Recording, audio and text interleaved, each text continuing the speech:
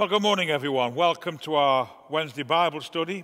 My name's Arthur. I'm one of the ministry team here at Swan Bank, and I'm sure you, like me, have been enjoying the journey through Hebrews, whether it's been on a Wednesday morning or on a Sunday evening. It's been very interesting to learn more about God, about our faith, and about what we have in Jesus. Today we're going to be looking at Hebrews 11, verses 29 to 40. But before we do, let's just bow in prayer, shall we? Father, we thank you.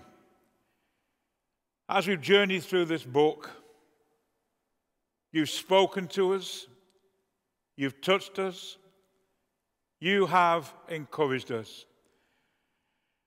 And as we're journeying through this 11th chapter, we see all these heroes of faith. Lord, we're just so grateful for them. We're just so grateful for the message and the encouragement they give to us as they've walked their journey with you. And so, Lord, as we hear your word this morning, encourage us as we walk our journey with you, so that our lives may be lived to your praise and to your glory. Amen. And so Hebrews 11, verses 29 to 40. It's entitled in my Bible, The Faith of Other Israelite Heroes. By faith the people passed through the Red Sea as if it were dry land. But when the Egyptians attempted to do so, they were drowned. By faith the walls of Jericho fell after they had been encircled for 7 days. By faith Rahab, the prostitute, did not perish with those who were disobedient, because she had received the spies in peace. And what more should I say? For time would fail me to tell of Gideon, Barak, Samson, Jephthah, of David and Samuel and the prophets, who through faith conquered kingdoms, administered justice, obtained promises, shut the mouths of lions, quenched raging fire, escaped the edge of the sword, won strength out of weakness, became mighty in war, put foreign armies to flight. Women received their dead by resurrection. Others were tortured, refusing to accept release in order to obtain a better resurrection. Others suffered mocking and flogging and even chains and imprisonments. They were stoned to death. They were sawn in two. They were killed by the sword. They went about in skins of sheep and goats, destitute, persecuted, tormented, of whom the world was not worthy.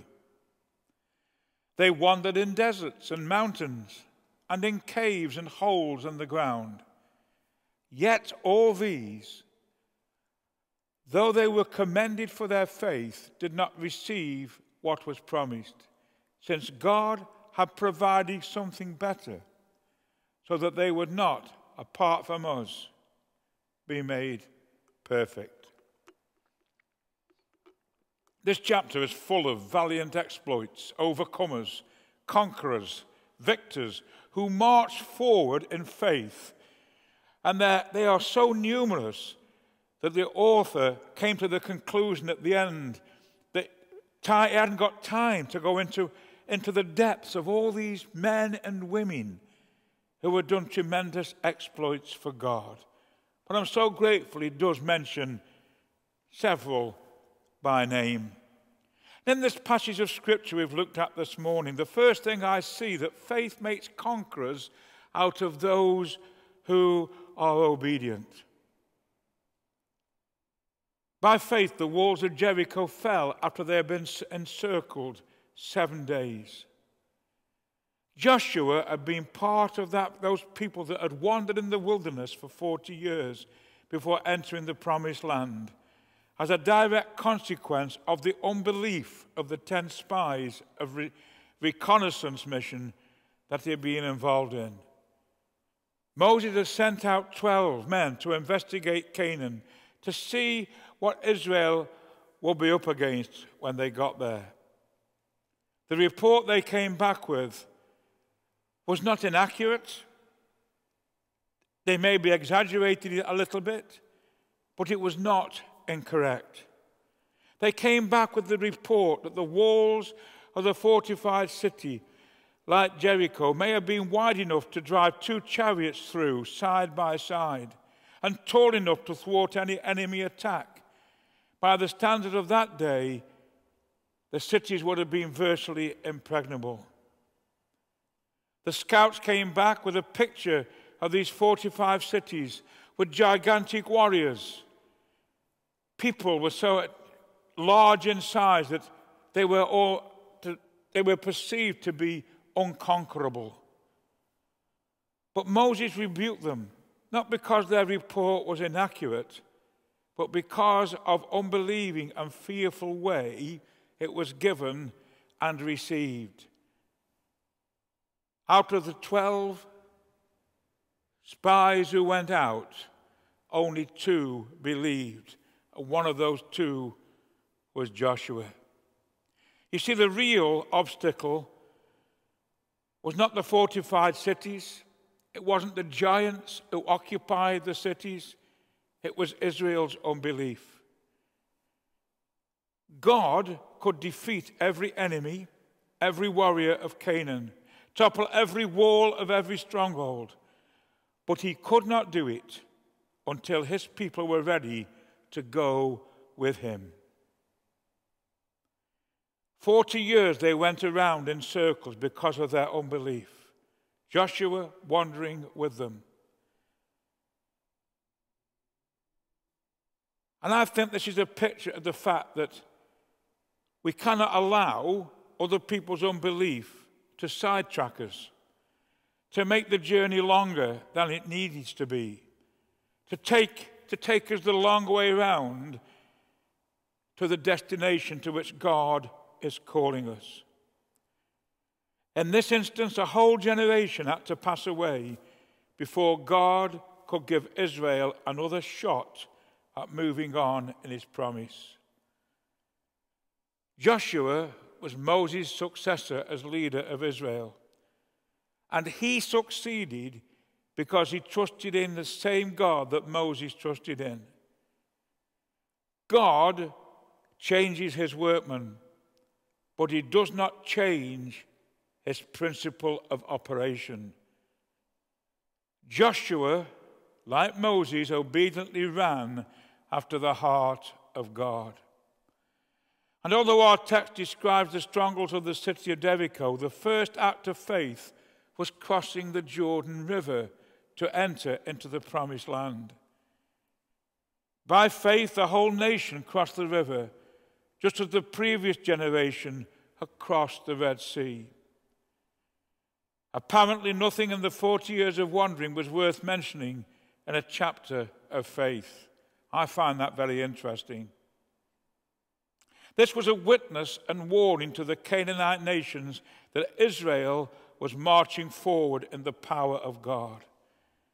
After crossing the Jordan, they were forced with a large stronghold blocking their entrance into the promised land, the imposing city of Jericho. For the land to be claimed, this largest fortified city in Canaan had to be conquered. Surely Jericho would get an elaborate military plan from Joshua would get an elaborate military plan from God on how to take the city. But no elaborate plan. He was just instructed to tell the people to walk round the walls of the city for 7 days. And on the 7th day, the priests were to blow their horns and they were to shout, and the city will be taken. One of the most amazing things about Joshua's assault on Jericho was that there was not one single word of doubt or complaint that was recorded. Nobody said, what you're doing is silly, what you're doing is stupid. You'll never conquer the city by walking around it for 7 days. But Joshua knew that if he was obedient to God's word, God would give them the city. You see, all God wanted from them was faith. And this they gave. For by faith the walls of Jericho fell down after they had been encircled for 7 days. Obedience is always the key to conquest. And if we're going to believe God will give the victory, we have to have not only faith, but obedience too. Second thing I see in this passage is that faith makes saints out of outcasts.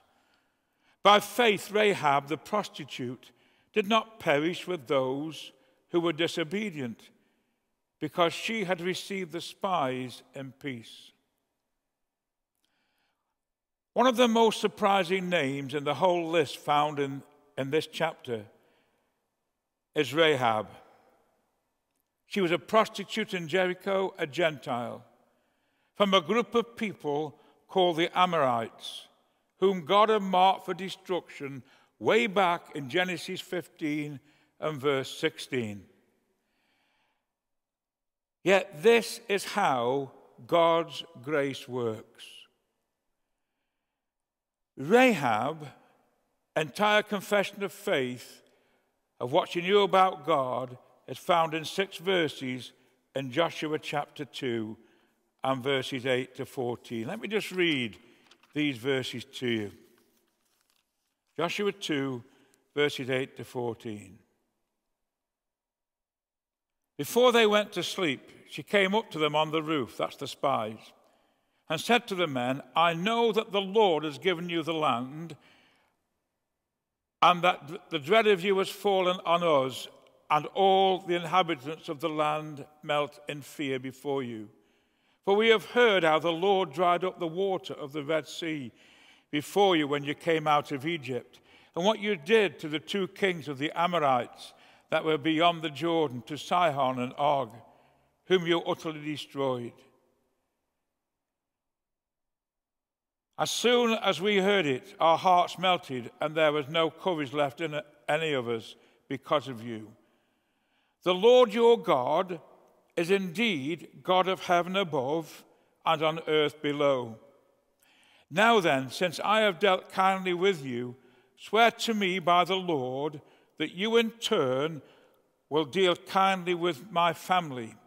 Give me a sign of good faith, that you will spare my father and mother, my brothers and sisters, and all who belong to them, and deliver our lives from death. The men said to her, our life is yours. If you do not tell this business of ours, then we will deal kindly and faithfully with you when the Lord gives us the land.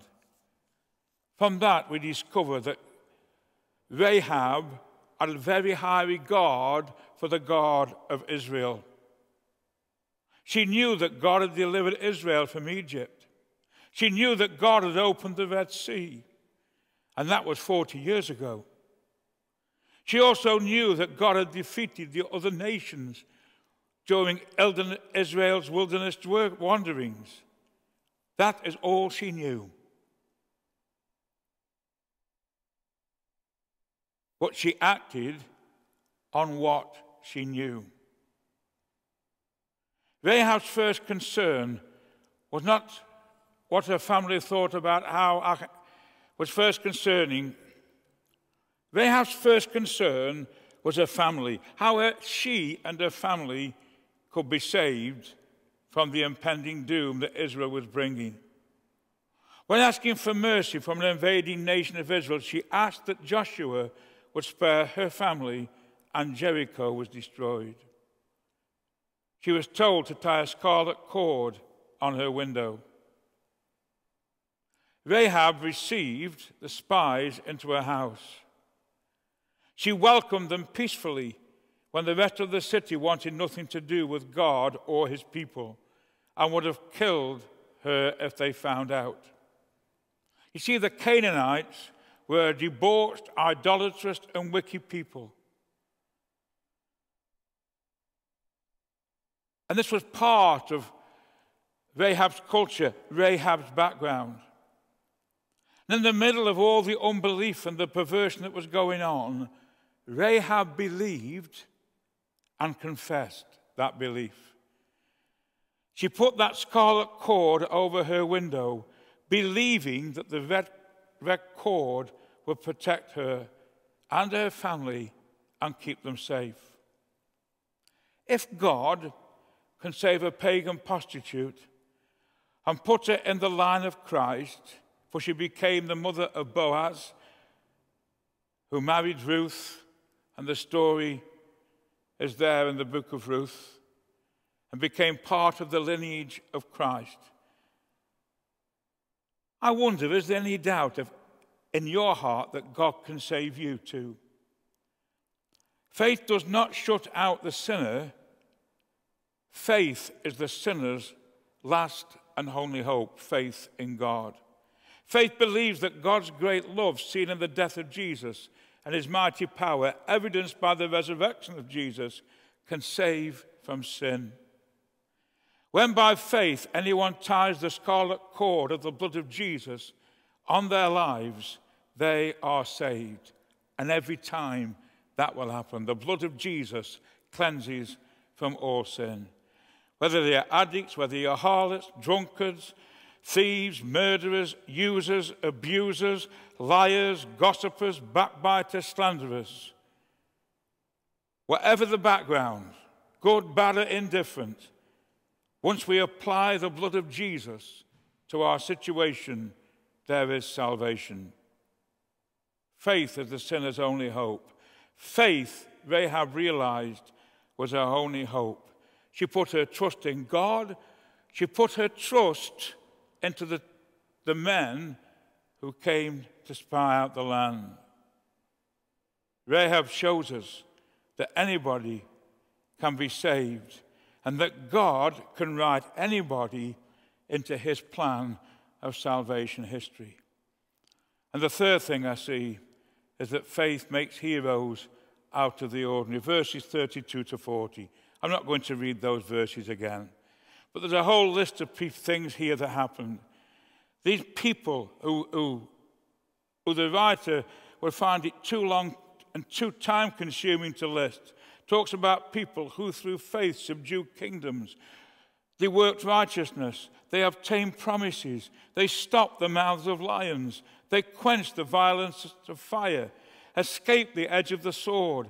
Out of weakness were made strong. Became valiant in battle.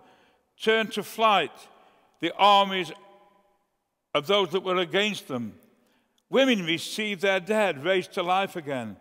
Others were tortured, not accepting deliverance, that they might obtain a better resurrection.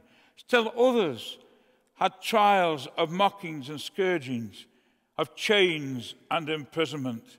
They were stoned. They were sawn in two. They were tempted. They were slain with the sword. They wandered about in sheepskins and goatskins, being destitute, afflicted, and tormented.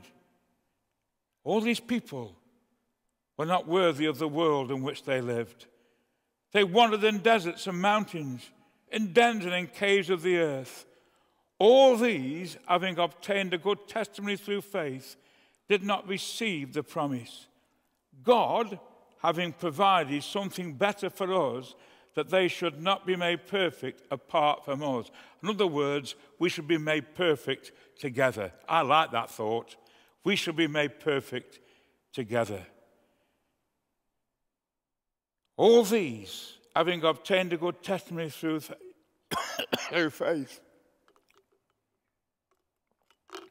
All these, having obtained a good report through faith. When we hear the story of Shadrach, Meshach, and Abednego in the fire, it wasn't until Nebuchadnezzar saw Jesus in the fire with the three men that he recognized that these were indeed the men of God, and that because Jesus was in the fire with them, they were saved from the fire. They did not perish in that fire. Sometimes people do not see Jesus in our lives or in our hearts until they see us in a fiery trial. Grace is God drawing sinners closer and closer to him. How does God in grace prosecute this purpose? Not by shielding us from the assaults of the flesh and the devil and the world, not by protecting us from burdensome or frustrating circumstances, not yet by shielding us from troubles created by our own temperament and psychology, but rather by exposing us to all these things to overwhelm us with a sense of our own inadequacy and to drive us to cling to him more closely. This is the ultimate reason, from our standpoint, why God fills our lives with the troubles and perplexities of one sort or another, to ensure that we shall learn to hold him fast. And who of us, listening to this Bible study, reading this chapter in Hebrews, who of us has not been challenged by circumstances and situations that have either been created by ourselves and our own silliness, or because the devil has tempted us in other ways, and we struggle, we wrestle with the issues of life and living. But God does it so that he allows it so that we can learn to hold onto him no matter what. When everything is against us, we still have God, and we still have that faith, and that faith enables us to ride the storm, to be brought through, and to become part of this chapter, if you like, of faith. When we walk along a clear road feeling fine and someone takes our arm to help us, we would probably impatiently shake them off. I don't need your help. I'm okay. But when we are caught in rough country in the dark, with a storm brewing and our strength spent, and someone takes our arm to help us, we are so thankful of that arm. Here, let me show you the way through. Here, let me walk with you to walk you through the storm you are facing. God wants us to feel that our way through life is rough and perplexing so that we may learn to lean on him. God always wants to take us out of our self-confidence so that we may trust in him. And I think when we read this 11th chapter of Hebrews, we find that that is what happened in all the cases. God, nobody will tell you that when you become a Christian, life is easy. When you become a Christian, life can become tougher than what it was before. But we have a God, if we trust in him, will lead us and direct us through all things. Thank you for listening to this Bible study this morning. I hope that what I've said has made sense, and I hope and pray that each one of us will put our faith and our trust in him. As you go onto the website, you will find some questions. Hopefully you can look at them, study them individually, or study them in groups, but be encouraged by these mighty men of faith. Because when you move on to chapter 12, we get the gist of the fact that these men of faith, women of faith, are cheering us on in our walk with God. Father, we thank you for your word. We praise you and thank you for these examples of faithfulness and faith in you. And we pray, Lord, that through their example, we may walk in faith and trust in you always. Amen.